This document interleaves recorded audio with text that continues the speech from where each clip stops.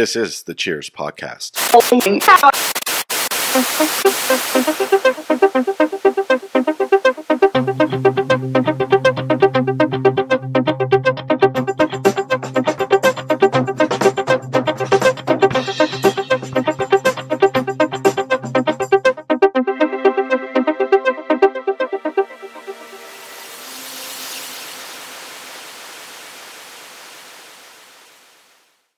Okay, we're going to discuss immigration. This topic is very close to mine because my family has immigrated to this country. We are Irish Americans, Mexican Americans, Italians, whatever. We have a lot of stuff in our blood. My father is Irish, my mom is Mexican, and I was born in Mexico City, and I moved over here when I was eight months old. So my Spanish is not as fluent as yours or my younger sister who was playing with the soccer crowd in Porter, so every day she was talking Spanish. En la Porter. In a La Porter Nation. And so she was able to practice. I did not. I hanged out with my friends in the swimming club, and I don't know. No Spanish in the swimming club. No. Well, there was. It's just, there's two groups. One was the people who spoke English and Spanish, which I was in as well, but we just chose to speak English. And then you have everyone. Tex-Mex, yeah. Yeah, you had other people from Matamoros, and they were just talking Spanish. And so the team was a little bit two social classes at the same time. But we all were one family, and we had a good time. But my sister had a different experience, so her Spanish is more fluent. This issue for immigration is very, very close to my heart. My history as an Irish American, when I looked into it and finding Irish Americans from the past when they came, they were seen as like less than white or less than normal. They were seen as scum. They were coming, taking our jobs, and they were drunk, and they would build pubs, and they would just fight each other. And they're Catholic. And they're Catholic, yeah. Disgusting Catholics. And so my history with being Irish has kind of like reignited inside me because I'm seeing the same rhetoric and same language getting used right now for other groups, right? This time being Mexicans as well, other immigrants, basically brown and black people instead of white. And we have a president right now that has said some racist comments about immigrants. But before we get into all that stuff, I want to know more about your family history, and were they immigrants? Yeah, I'm not going to say that, my family's from Spain, because working people cannot really extend their lineage like so far out, right? My dad comes from a little town called San Pedro de las Colonias, Coahuila. His father was the shoemaker of the town. He was the cobbler. He was a shoemaker, and it was weird. My dad wanted me to be a shoemaker, and I was like, no. Like, I grew up in Brownsville. I was like, no, todo, I'm not going to say the word. But long story short, my grandpa was from a little small town called Corulla, Tamaulipas. He was native, and I don't know. He looked mixed between black and Indian. Yeah, like really curly hair. Which is not common for a person with indigenous background. My grandma was Jewish. So, but long story short, like, I'm an anchor baby. Straight up. My mom had me here in the 90s. She got her papers. But pretty much my dad decided to stay Mexican. He's like, I'm Mexican. I'm going to die Mexican. Mexican is who I am. Me and my little brother both have dual citizenship.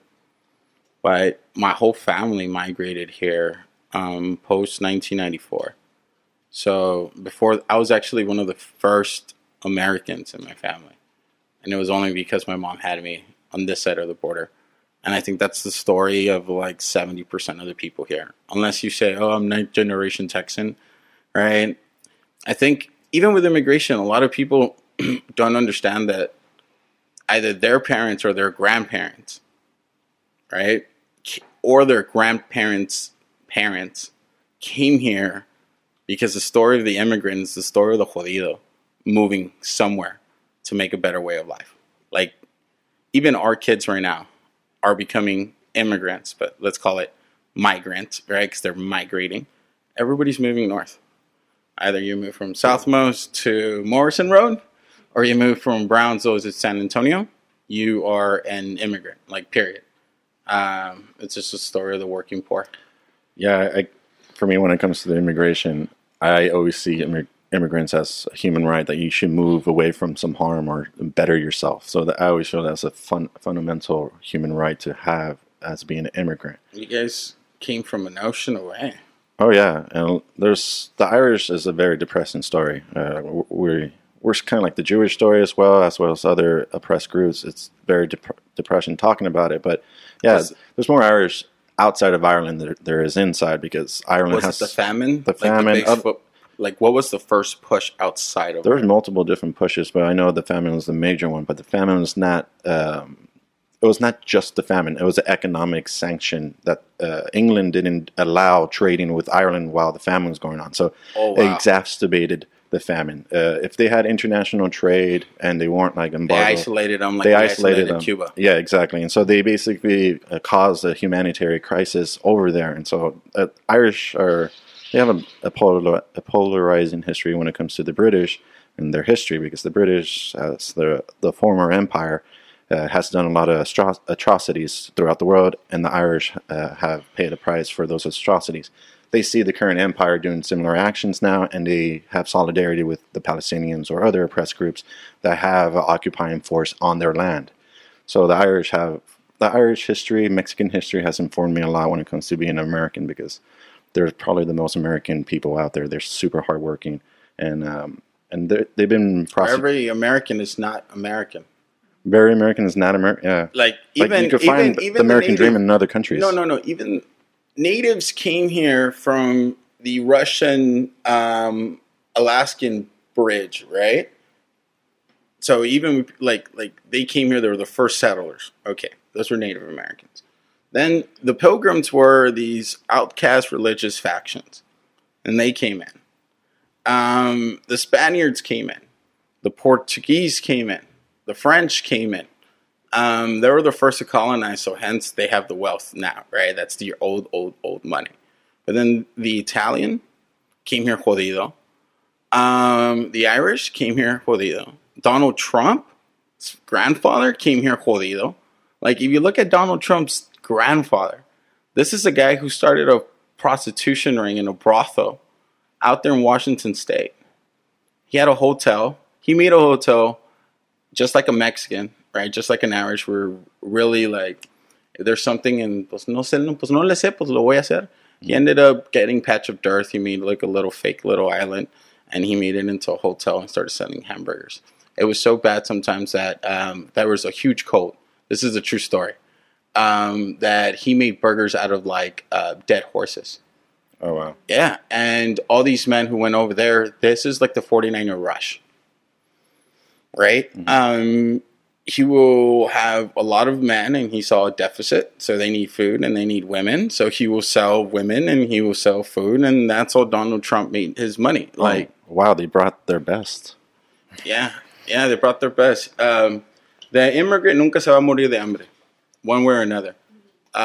You had the Kennedys, prohibition, selling alcohol. Yeah. Right? You had Los Guerra here in Matamoros, right? Like the first major underground railroad, not underground railroad, was the first underground like infrastructure here was started by a lot of the families in Mexico when Prohibition was starting. Or you want to go back, the last war, the Civil War, was fought here. And you know why we were important? The only reason we were important is because we can smuggle arms to the Confederate Army. So historically, this region has smuggled something that's always been illegal to the U.S. It started with arms with the Confederacy. It started then with alcohol. Now it's drugs, right? But that's just because there's a demand here. You take away the demand, people are not going to be crossing drugs. Right now, you even see a drop in marijuana. Why? Because people are buying their stuff from California and Colorado. Yeah. So, I don't know. Donald Trump's grandfather was just... well, what about... what do you think about his racist comments about immigrants, specifically like the shithole country comment? Yeah, here's the thing. We're always going to hate on the immigrant, not knowing that we ourselves are immigrants. It's pretty much us spitting up in the air and it falling back in our face. Haiti has been screwed.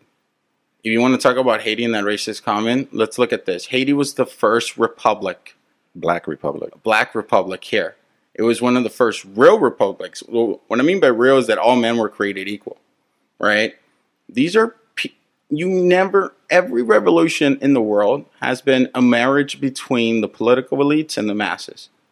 There was no political elites helping the blacks in Haiti. Haiti ends up becoming one of the most prosperous countries, so prosperous that it took in Simón Bolívar when Bolívar was trying to build La Gran Colombia.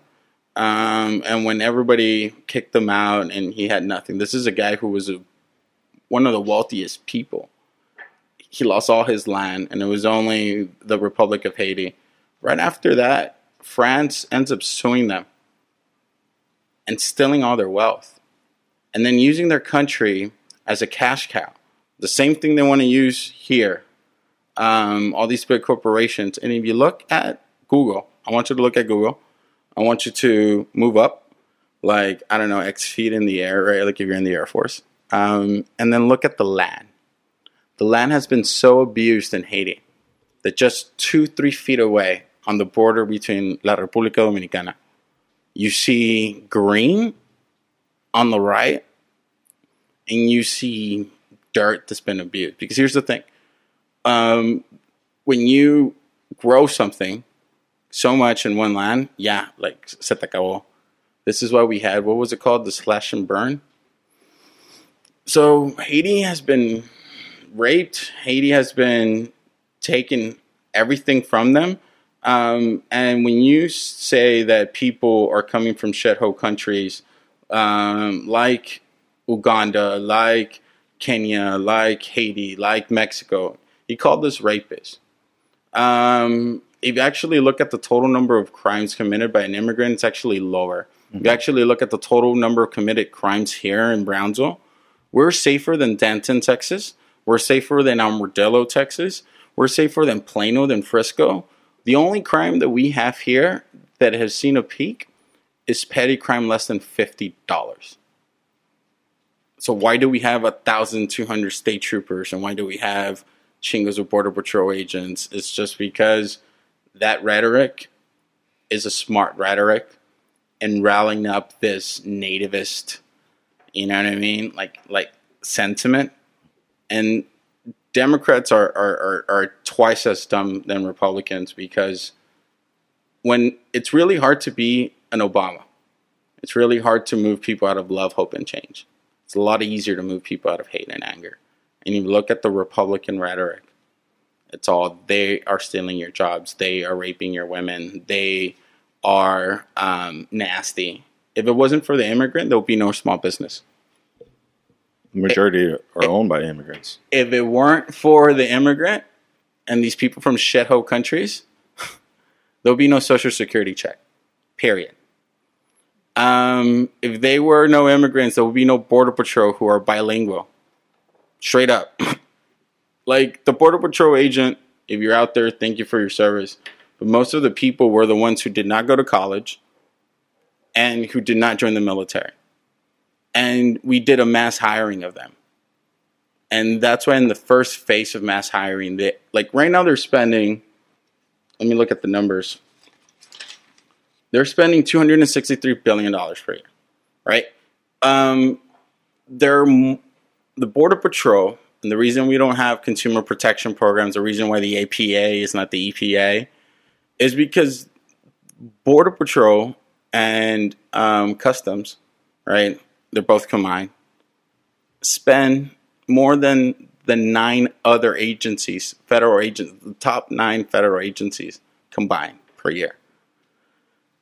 We already spent too much money in protecting the world, right? Like, God bless America and the red, white, and blue. I was in the Army. But most of the money that we spend in the military, we also spend in KBR, like the privatization of the military. When I'm making $46,000 a year as a sergeant in Iraq, you have this guy who's doing my same job but for KBR, but it's getting paid 140, and the top 90, like the first 90,000 are untaxed. Mm-hmm. And yet our workers are from like shithole countries. This is how screwed up America is, right? You cannot believe in equality, freedom, justice, and liberty for all if the people that were my workers, who were Nepali, who were Indian, who were from Sri Lanka, who were from the Philippines, are getting paid $2-3 a day, man. Like, where's your ethos? The Ugandan soldier that would get killed after we started losing too many troops, you know what we did with the Ugandans? We went to their country, we got a whole bunch of black people, and we stuck them in guards. You guys do the guarding, you guys do the checkpoint, you guys do the shit that, like, literally is going to cost more deaths. That's the same thing we did with the Irish. Oh, you guys are here? Oh, yeah, we're having a war, and that's a civil war. Now go fight it. Oh, yeah, we're having a war, and that war is the Independence War.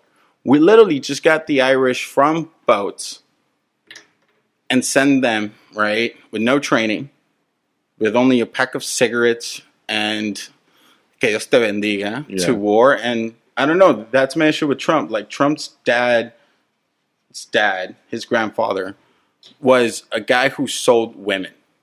That's not cool anywhere. And the way we treat our immigrants here is the way we treat our women, the way we treat our workers, and the way we treat our environment. Well, I know that Trump is saying all this, the racist comments, and it's causing this reaction, especially with his native base, his nationalist base, the people who believe in his message, his Make America Great Again message. So while he's saying all this stuff, everyone goes crazy. Like, I remember when the comment came out, I had to, like, wait a bit, because everyone who's on the right wing, or everyone who's a former Democrat, who's now a Trump supporter, they were debating basically, well, yeah, it's true. They are shithole countries, right? Like, look at them. They don't have sewage. They don't have a foundation in their home. Like, they are shithole countries. But then you turn to a picture of L.A. or Seattle or some liberal urbanized area, and you find similar conditions. Detroit. Brownsville. Yeah, Brownsville. Look at the colonias in Laguna Heights. Yeah. Like it's too easy to call us shithole when you have literally Cameron Park right here.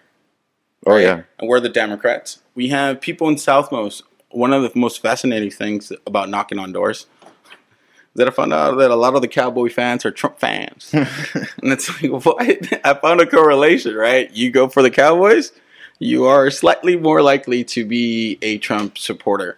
Jerry Jones. That can carry on to the topic that you have there in line, is when the oppressor becomes worse than the oppressed, right? Like, I just don't get that. Oh. I'm leading up to that because in the immigration discussion, there's a thing that always happens in the discussion.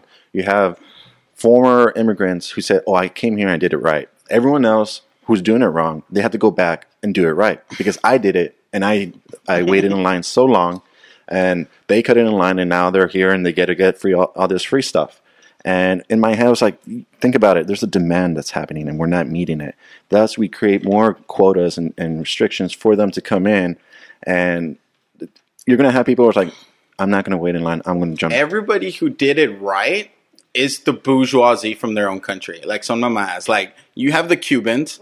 Ay, muy chingón. I did it right. No seas mamón, way. When freaking Che Guevara took over, and when Fidel Castro took over, they kicked out the Batista regime. And the Batista regime were all your bougie, fancy, upper, middle class owners of todo Cuba, right? So que no me chingue la gente cubana y que diga, no, we did it right. Because here's the thing. They're all Republicans. Oh, yeah, in Florida, yeah. Let's go back, right? The Venezuelans, right now. Mm-hmm. The ones who left could afford to leave right now while the crisis is going on. Here's the thing. If you're a political exile, you're rich. Like let's be real. Everybody from Venezuela who got kicked out with Chavez, the first wave, was your inteligencia, was your political exile, was your middle class. Y el que se queda es el rico. Here's the thing: the rich in Mexico, the rich in Venezuela, the rich in Cuba, nunca se van. Mm-hmm. El rico siempre se queda. They send their sons here. Assad.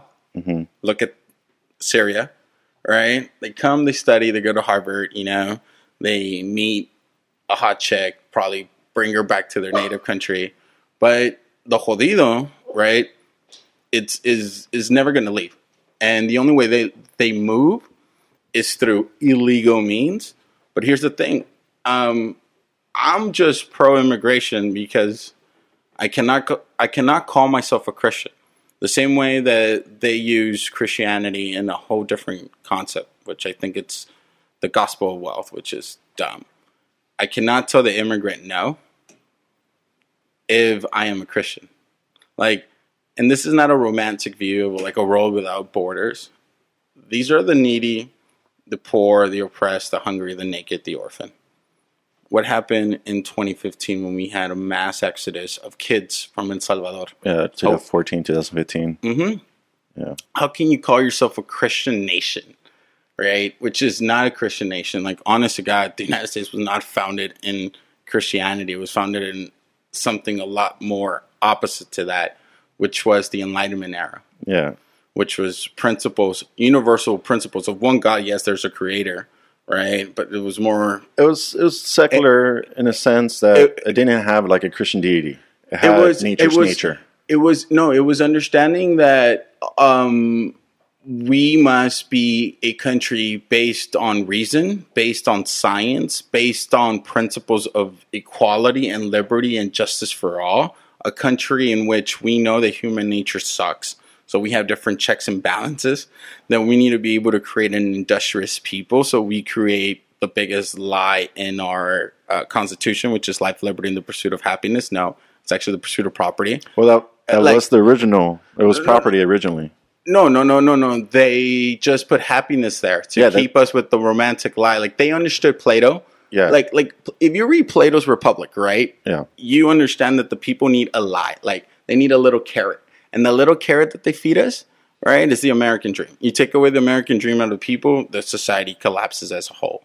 But you cannot call yourself a Christian or a Republican when you are seeing little kids coming into this country devastated by the same policies that we implemented. In Nicaragua, in Panama, in Salvador, we treated the Salvadorians and the Guatemalan people like guinea pigs. We tested them, 69,000 of them to be exact, and we injected them with gonorrhea. Like, these are historic facts. Mm-hmm. We went out there with, what was his name? The guy who, with Pinochet, Kissinger? Oh, Harry and Kissinger, yeah. I can't wait until that guy passes away. We went and destroyed Latin America. Allende was more of your Pepe Mujia from Uruguay.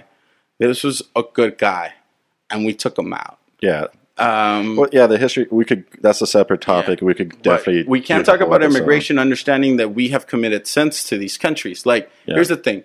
If I punch you in the face, and I punch your whole families in the face, and I steal all your wealth, and you guys then try to come to my house and try to acquire just one piece or another, I cannot be like, oh no, all this. Like, we need to understand that we historically have screwed many nations over and many people over, and we have to be able to understand this. The only way you fix immigration is not with a wall.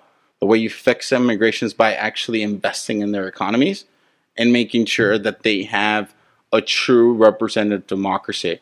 Venezuela does not have one. Cuba does not have one. And the embargo is going to do the same thing that we did with the Irish, right? Mexico does not have one.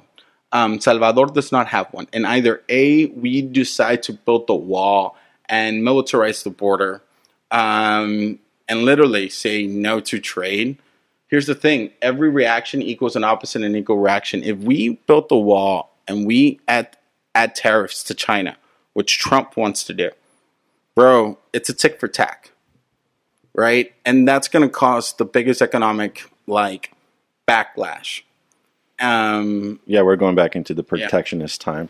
With those inflammatory comments that Trump says, what's your thoughts on the Republican-controlled Congress that uses Trump's shenanigans to Democrats pass... too. No. Democrats suck. Look, here's the thing. No. Hold on. Let me finish the question, because I agree with you. Democrats also suck, but the main point is that right now the Republican Party is in control.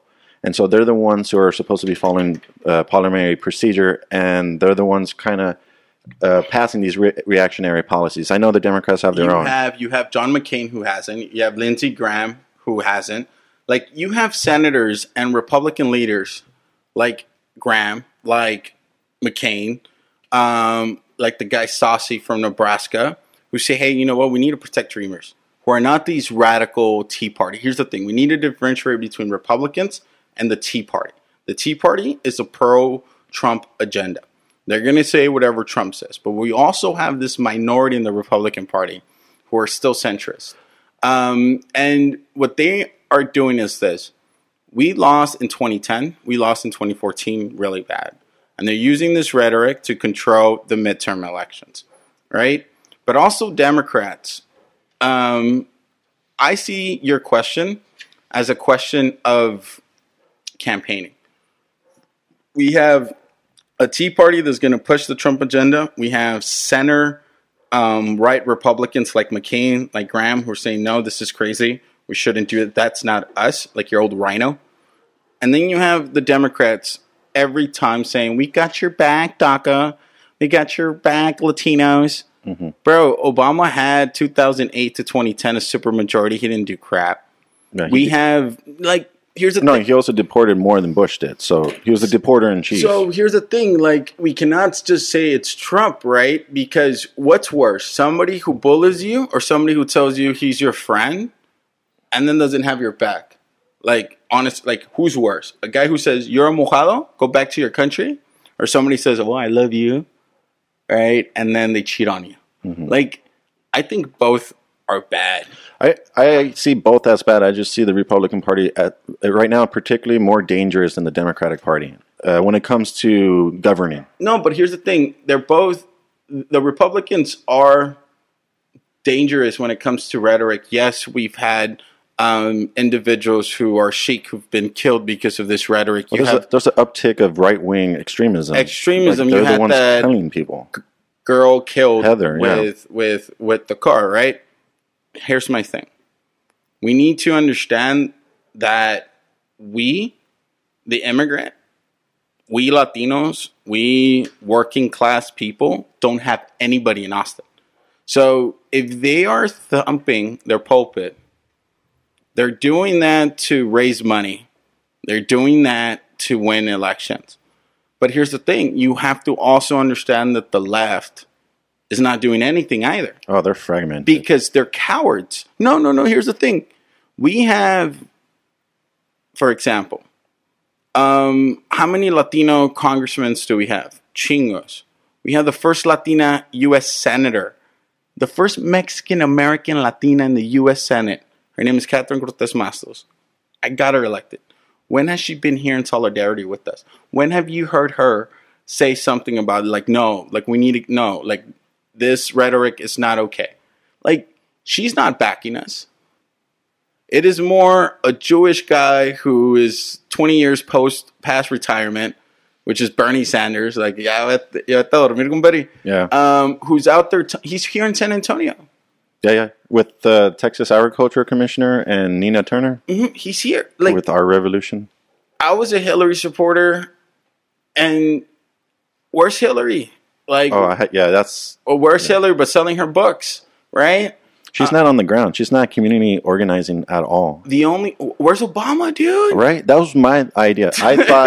I thought that Obama was going to go back into community organizing, right? Because that's a radical move to do as a former president. He's bourgeois. He's a bourgeoisie. He's always his grandmother was the vice president of the biggest bank in Hawaii. Like, Obama used the race card. He said, "Okay, I'm black." No.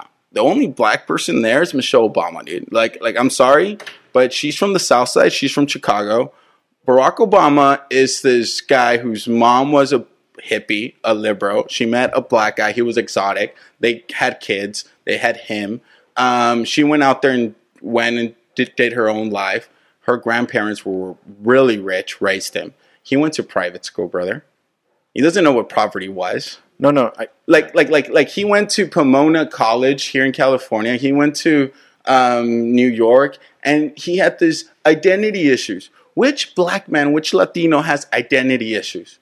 We don't have identity issues. We know we're black, and we're black. We know we're Mexicano, we're Mexicano. We know we're jodido, we're jodido. Obama ends up coming out of left wing And he was a good campaigner. Ran Emanuel, David Axelrod. This is Robert Rage's biggest critique on Obama, right? That same muscle that got him elected, he failed to use to ensure that we passed the Affordable Health Care Act. And a lot of people are like, oh, people were really bad to Obama. People were really bad to JFK. They killed him. People were really bad to LBJ. Well, what did LBJ do? Bro, he was a fist. Like he will go and do research on you and say, like, dude, you need to stop cheating on your wife or you're going to pass this bill. That's politics. Obama was not a good politician. He gave one of his biggest donating classes, which was the LGBTQ marriage. Awesome. But that was all he did. He did not do anything for the environment. Supreme Court decision? Oh, he did organize around that issue. He did make sure that marriage equality was something spoken on the national platform. But what did he do to protect the environment? Like, we had the pipeline. He didn't do crap. Well, he tried, but it got reversed after he left. It was a lame duck session. But here's the thing. He wasn't there with the pipeline. It was too easy for him even to push for criminal justice reform. Nada. It's Elizabeth Warren, Cory Booker, right? But then Cory Booker's taking money from pharmaceutical companies. So the only two people that we have, we need to understand, if you look at the voting records, the only two people that we have in the Senate right now is Warren, who is consistent. It is Bernie Sanders. We took out Senator Pryor. That was another guy that was good in the Senate. We have Kamala Harris, who's good. But then where's the Texas delegation? Where's Nancy Pelosi?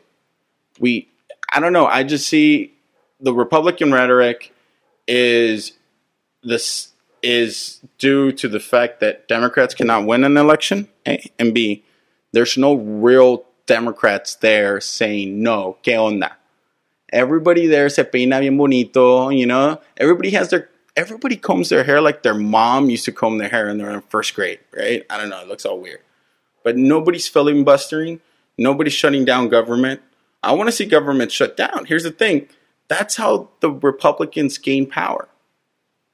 I didn't get paid when they shut down when I was in Iraq. Like, they literally did a filibuster, and when they do it, the first ones affected are the military. But we need to be able to do something. I'm not saying radical, but we need to be able to say, hold power accountable. They're playing politics with us. And it's not about one party.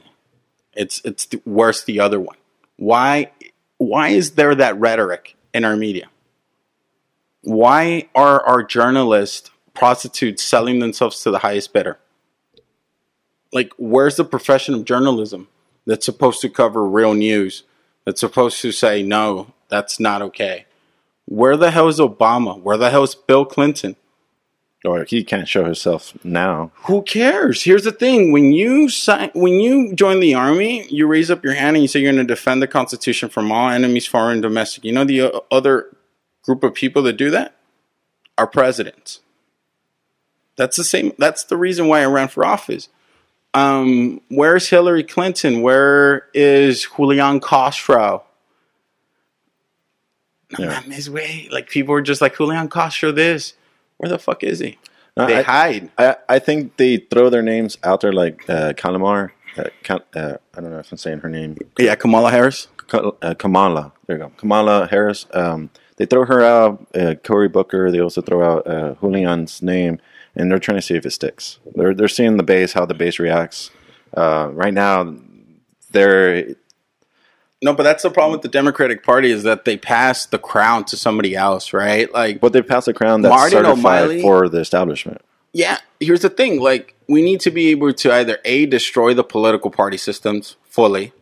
Just say there's no more political parties. That's, if you read George Washington's farewell address. Mm-hmm. Or we need to be able to say, look, Democratic Party, open the party up. Bro, you don't have to go that far. Amber Medina, our county chairwoman, right, and the Democratic Party, decided to not tell anybody about her resignation. She resigned the day of the last day to be able to file. And their little boy, their little puppet, Jared Pokemon, right? Jared. Pokemon. I'm going to be Trump. Pokemon. Jared Pokemon. Pokemon, if you're watching this, you're a Pokemon. Go catch 'em all. He got the seat. And you know what he is? And we can talk about LNG. So the party literally passed the crown to Jared Pokemon, right? Jared Pokemon is the city manager of what city? Port Isabel. Rene Oliveira passed House Bill 40, which literally took away local governments the ability to regulate the environment. And it was a pro-LNG, pro-big oil and gas.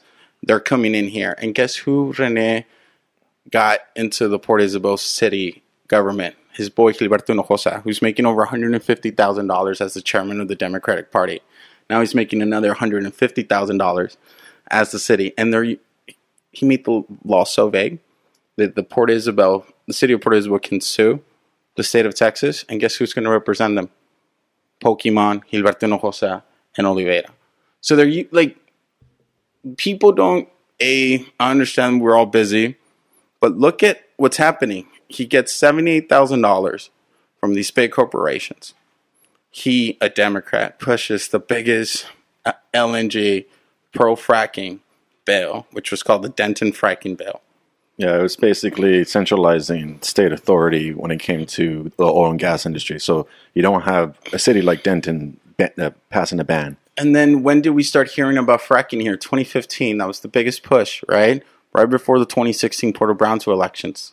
They get their boy, they're elected. So look how snaky the Democrats are, right? I'm a Democrat. I'm always going to be a Democrat. I don't align myself with the Republican Party unless it's the Lincoln Party. And it's not there. It's not. Those are the radical Republicans of the past. Those were the radical Democrat. Like, you need to understand that the party switched lines. Oh, yeah. Like, when people are like, oh, who are the first ones who freed the African Americans? It was the Republicans. It wasn't the Democrats. It's like, dude, you need to read history. Well, granted, Lincoln also established the Republican Party because before it was just the Whigs and the Democrats. And he was the third party that actually became the dominant second party. And then the Whigs dissolved. And then we had Teddy, our boy Teddy, with the progressives, like the real progressives. That's why we got a lot of Republican support in our campaign. Like, people were like, dude, I don't argue, I don't agree with some of the things you say, but I like you and I like your platform. I don't know. I think that if people don't think that I'm saying the truth, have them go and look for House Bill 40. Look at how much money Rene Oliveira sent. Look at the year that Gilberto Hinojosa became the city manager. And look at the boy Pokemon. Why Democrats want to control their own little agenda, right? The Republican Party is actually, I want you to call Morgan, the chairwoman, right? She's going to answer her phone.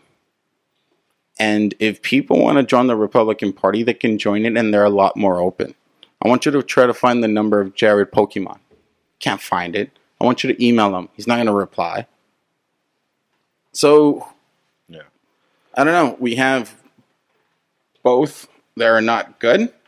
We just need to understand that either A, we reform those parties. Here's the thing. The convention's starting. Yeah, which I'll be heading to as well. I'll be there. We all have to. Like, everybody. Like, tú no, Fernando. Get some new delegates in there. Todos. Here's the thing. Like, if we don't control a party, I think we need to control both. I think, both. Like, if you're Republican or you're a slight Republican, or you just say, you know what, let me just join the Republican, then just do it. Because we need both parties packed. All right. Well, on that note, we're going to switch over to discuss welfare. Stay tuned.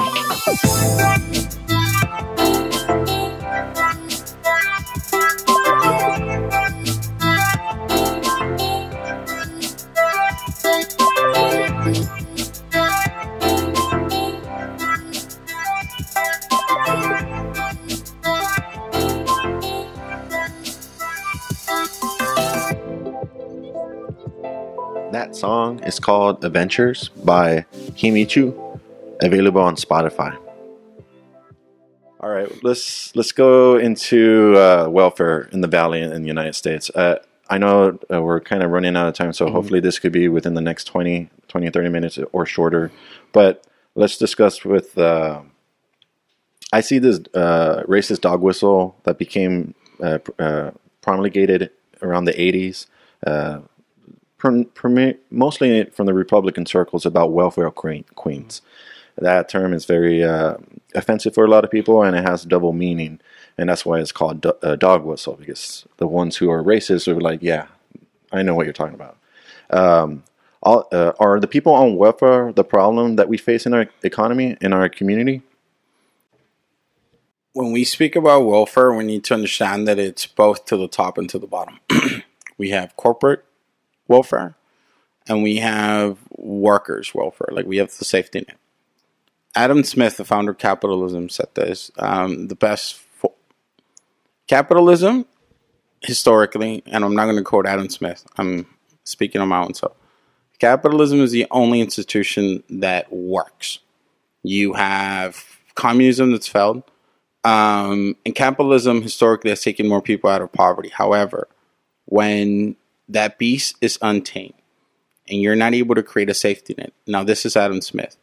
If you're not able to create the safety net that allows people to bounce back, then you're going to destroy lives. And we saw that in the 1920s with FDR, the Dust Bowl, the banks closing, monopolies, because people are naturally greedy. And you need to understand that capitalism, how it works is it's competitive and it's a tick for tack, right? You do this, I do this, you do this, you do this, and it grabs with more intensity. And the more intensity it hits, it usually hits a bubble. That's why you have economic bubbles, right? Because if I find a way of making money, the housing market, that I can screw over people, I get more people involved, more people start then competing with each other, and the bubble then bursts. And the economy has to drop back to zero. Here's the issue. Did we bail out the banks? Is that welfare? Yes. Okay. When have we bailed out the middle class? Never. Right? When have we bailed out the worker? Not that much. If you actually look at it, we give them little small stipends, which we call food stamps, which we call whatever. Without those stipends, our kids will not eat every Saturday and Sunday, period. The only two meals that we'll have are the meals in our public school system. If we do not have housing, let's remove every Section 8 house here. How many people are we going to have in the streets? Right? If we are not able to provide our kids and our single mother and our women, right, with health care, every kid here will be jodido. If you want a healthy democracy that's able to defend itself, join the military, that's able to work, then you need to be able to invest. Here's the thing. We're not investing. We're slashing since Reaganomics. Our families came here when there was an American dream. And in the name of privatization, we have made college literally has gone up 500% inflation. The same inflation rate that we have in our prisons. Watch. College tuition has gone up 500%, right? You have people in prison, right? And a 500%. So, and then we have the slashes of governmental programs that allow people to have an infrastructure of opportunity, right? And then you have a hyper-militarized police, a hyper-militarized army, a hyper-militarized border patrol. And we're allocating our resources on guns instead of butter, right? Like instead of, not even butter, bread. Like people need bread. Here's my thing. Only 1% of all dollars used in governmental spending are actually abused.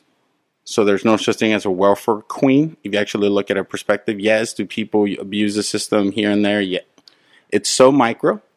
But also, we need to be able to fix our tax system. Because if you make $9.50, you will do a cost-benefit approach and say this: why the hell am I going to work for $9.50, spend X number of dollars in gas, X number of dollars in healthcare, which I don't even have, but whenever I get sick, if I don't work, I can get all the benefits. Yeah. So we need to redefine our middle class first, A. Right? B, we need to make sure that we are providing every child the opportunity of success. And then C, we need to stop bailing out banks. We need to stop giving the rich more money because the middle class is going to get destroyed. And right now you have so many people whose parents, here's the thing, here's the inverse of the equation. we have middle class people now who are now becoming 1%, who are becoming poor because they don't have health care. We have middle class whose kids are becoming addicts. And instead of us moving forward, we're literally, it's everybody, for the exception of the top 5%, is moving back, brother. So back to the question, though, do you think they're the problem? The problem is super PACs. The problem is corporate interest groups. The problem are politicians, not the people. So okay, no. So it's not people like getting welfare. They're not the ones dragging our economy. No, the people who are dragging our economy are the people who are not able to balance a budget, and because X gives them $1,000 in a campaign contribution, they give Y $1 million tax cuts. Okay. Well, see, my issue here is the economic system. Now, I'm a little bit different than you. I'm probably a little bit more left than you are. But at the same time, my issue with the economic system of capitalism is that it requires an anti-state. It requires some form of a safety net. So it could bust it out whenever there's a market failure, and there's always going to be market failures. That leads me to think that capitalism requires welfare in order to sustain itself. And when I see subsidies, deductions, and tax havens, like to the oil industry, to the sugar industry, to the big agricultural industry, to companies basically trading on Wall Street, for sure there is a welfare state, but for who? Yeah, we have historically, we had a welfare state for both, right? Then we had one for only the poor, which was FDR. He taxed the rich at 93%, straight up. And we saw the biggest economic boom ever. It was that boom that created the middle class, right? It was that boom that made sure that you were a worker and you were able to pay for a house without like loans, bro. Like if you had a high school degree back then, you had a skilled job, you provided for your family.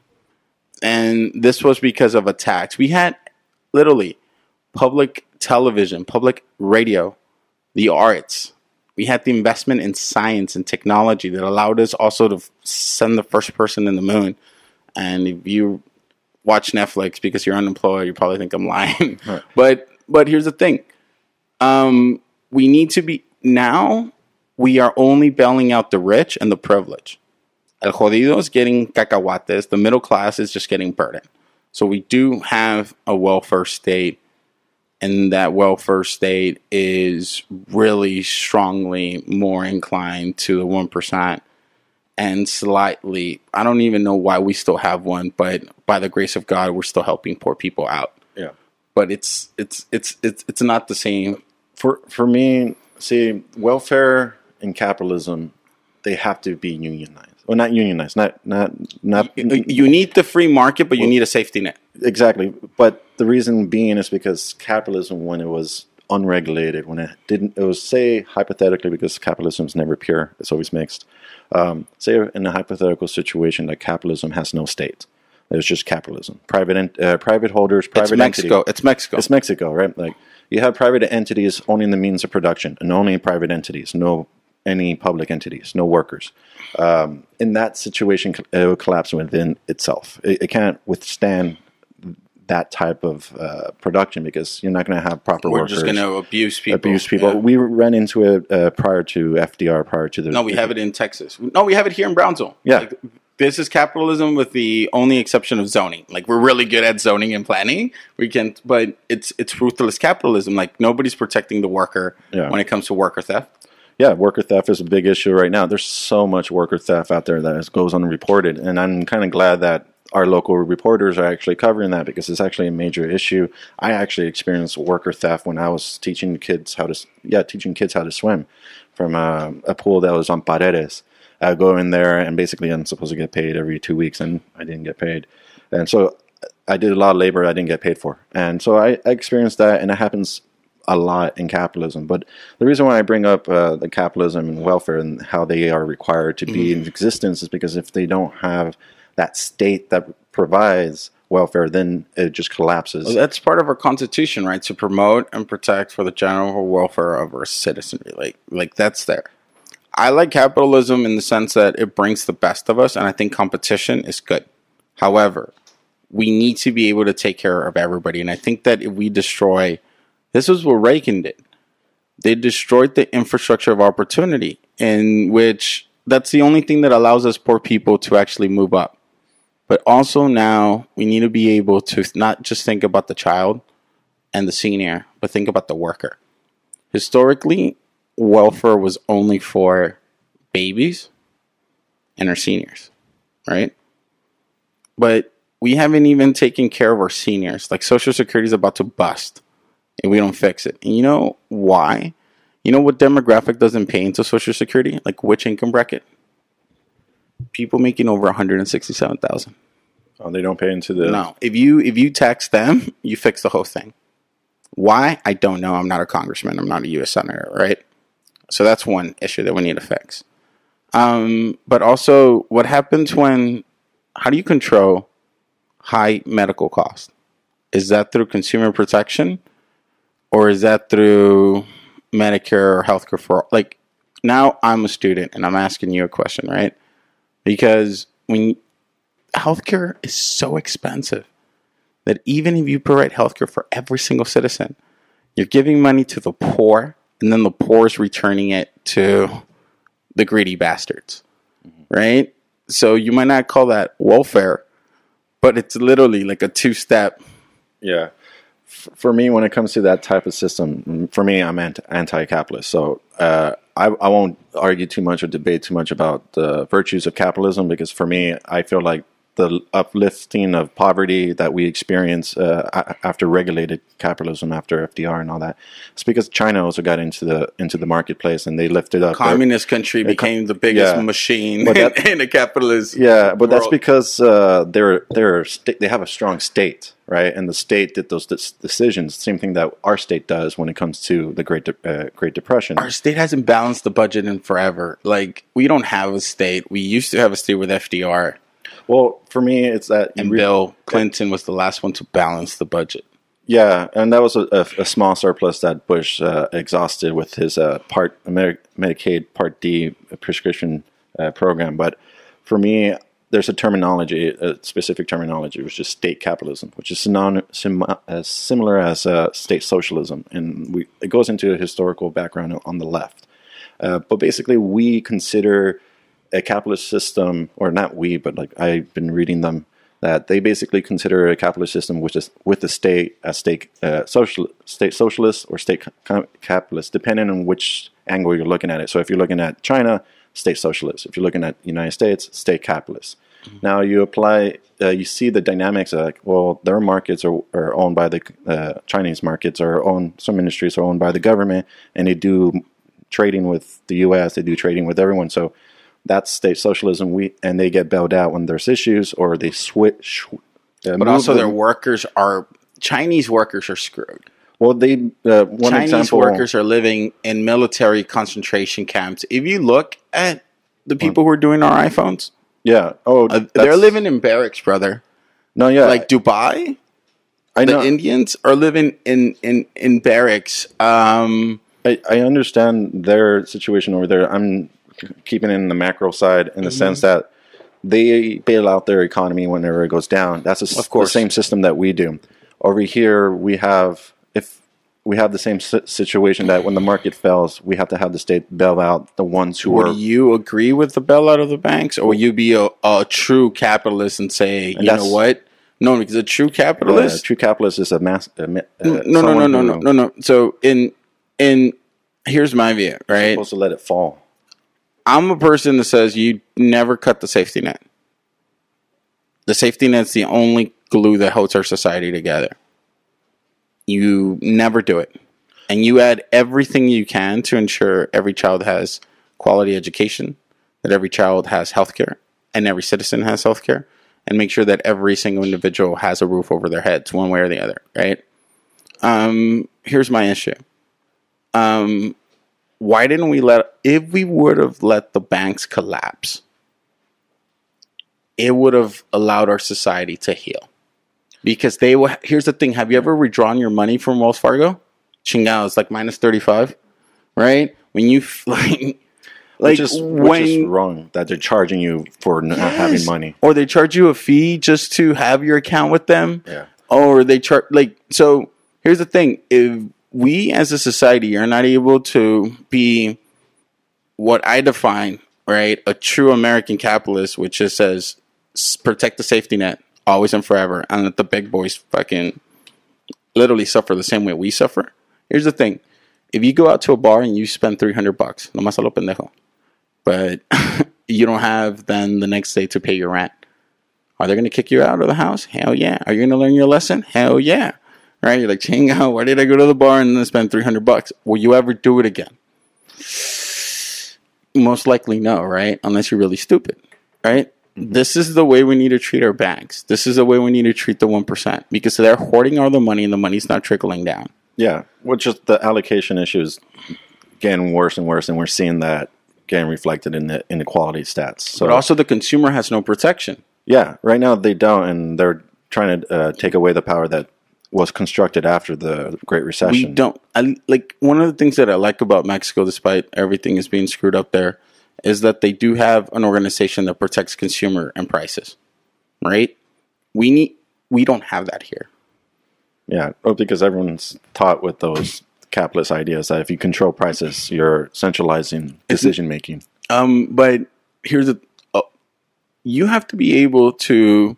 I'm not saying about control prices. Is saying why is the pen for what's it called? Tienes azúcar, diabetes, right?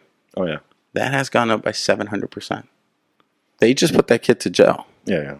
For security fraud. Yeah. For security fraud. But here's the thing. Consumers need to be... Capitalism works if there is checks, if there's a safety net, and there's protection. When the workers are not protected, they cannot bargain for their wages. Like here you have CEOs making 1,200 times more than the average worker, like 690 in Las Vegas. Yeah. In Texas, the average CEO is making 461% more than the like. I can understand you have all these degrees, but inflation goes up 5%. In 10 years, your dollar's worth 50 cents. And wages have not gone up in the same rate as the prices. And who's that agency that should protect the people? Yeah, I agree. There should be an agent, and that's the thing. That's the thing about state capitalism, is that you have to create those agencies because they're the band-aids for capitalism. And my main macro critique of it is that we're just adding too many band-aids. We're not revolutionizing the whole system. We're not going to the root issues of things. And so for me, that's the radicalism. And I would like to exercise or practice and try to pass policies or get people in office or inspire people to realize that the economic system that we're currently in sucks. It's not working for all of us. It's not working for all of us, but we're witnessing this stagnation or this because we're seeing good numbers coming out from the economy, especially with the tax rates and all that. But deep down, the people are not feeling it. And you have Bill Gates and a poll showing that the people are feeling that maybe next year or another, there's going to be another recession. And no matter how much the data is showing us coming out that here's the thing, like we don't even have politicians who don't have our back. Like you have Citizens United, right? Like we need to be able to take away money out of politics. Like that's the first band-aid, right? Well, see, are we adding band-aids or are we like going a deep dive? No. Here's the thing. This? No, like I don't believe in like revolution. I'm not a French revolutionist. I don't believe in killing people. I believe in intellectual discourse and truly changing things by analyzing an item, right? You take away, you want to be a true revolutionist, I ask people, you take away money out of politics. Once you do that, you need to make sure that then the other check is this. You can do whatever you want in revolution. If the people are not having skin in the game, nothing's ever going to work. If you were able to say you can only spend for a house raise, this is why we kept ourselves at 60,000. Let's say we say to every Texan, if you want to run for office, you can only spend 60,000, and the state will give you the money. If you want to spend anything else more than that, right? It has to be in donations less than $50. Cabrón. Yeah. Now you have to work for the money, right? Now you have to go knock on doors. Oh, you know what? Also, there's no yard signs. And you know what? Every candidate needs to have a website with their platform. And there needs to be 3 forums and debates organized by the citizenry.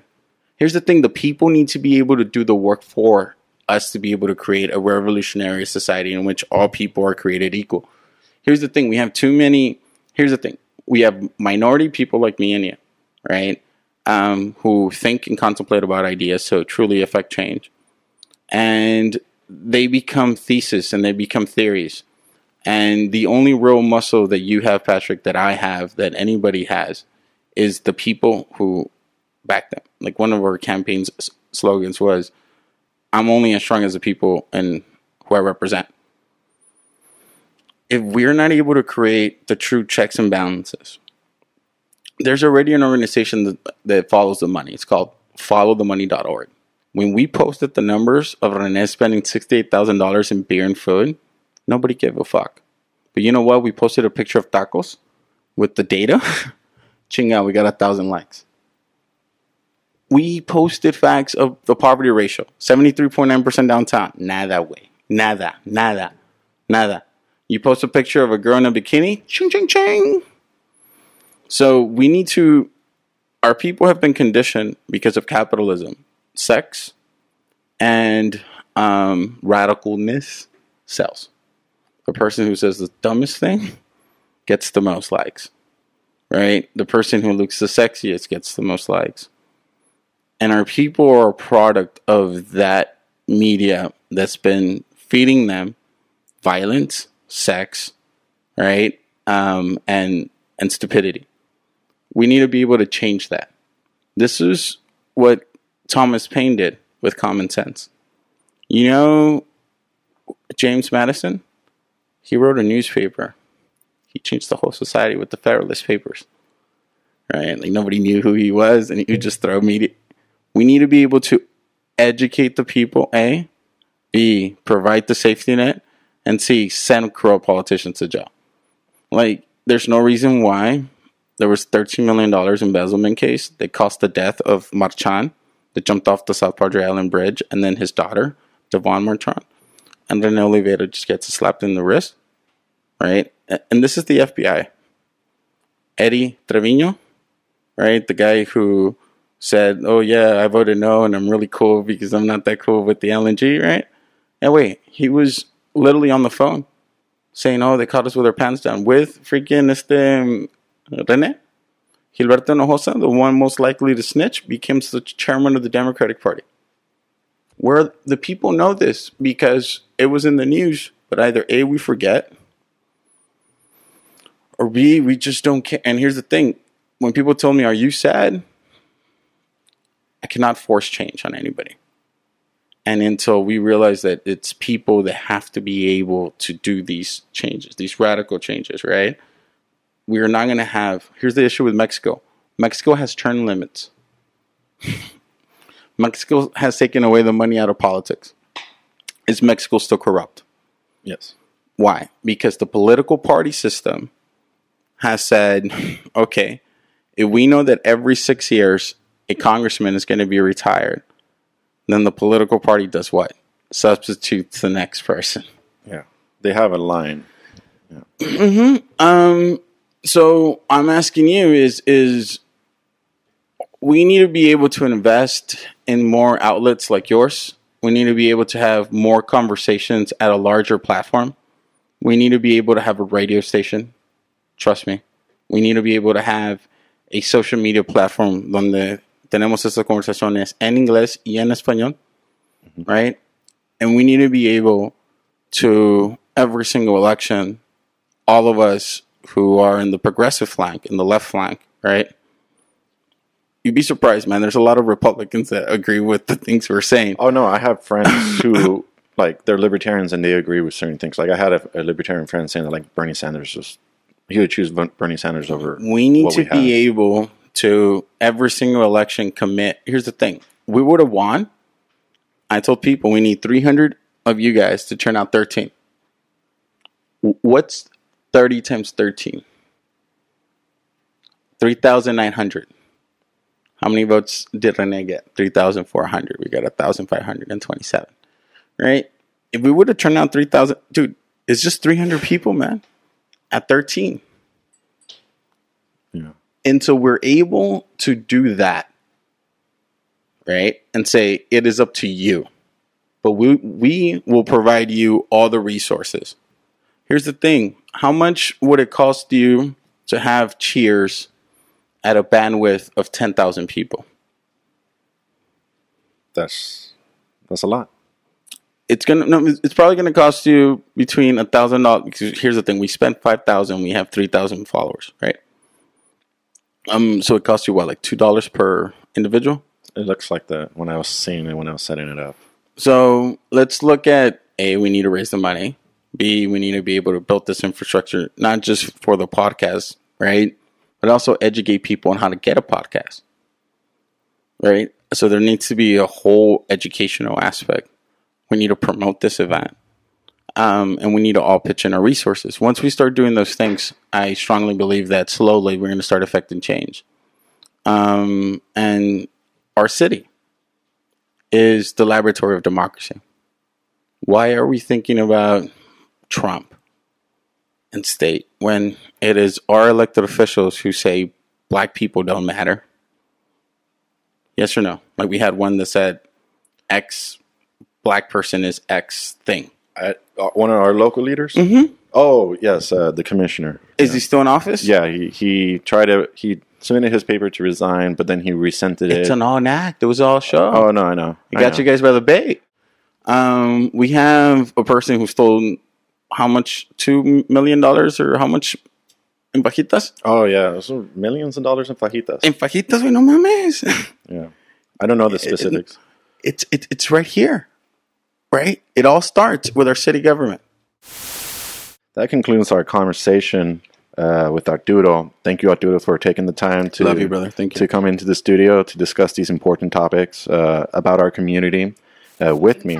And I wish you good luck with your future endeavors, and I hope to see you back in the show. Thank you. And that does it for this bonus episode of the Cheers podcast. If you're not a patron of the show, become one and support the show by making a pledge. Until next time, I'm Patrick Everett.